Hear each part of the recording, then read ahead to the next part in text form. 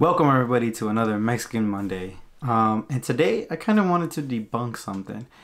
A lot of people think that Dora the Explorer is Mexican.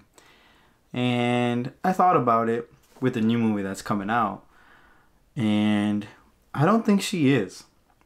And my reason for that is because every Mexican baby, kid, grows up with a piece of jewelry on them, whether it's a bracelet with their name on it, a necklace, or a ring, or something. And Dora doesn't have anything.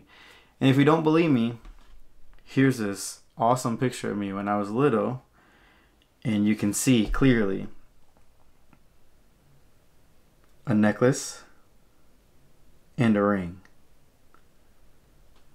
Therefore, debunking that Dora the Explorer is Mexican.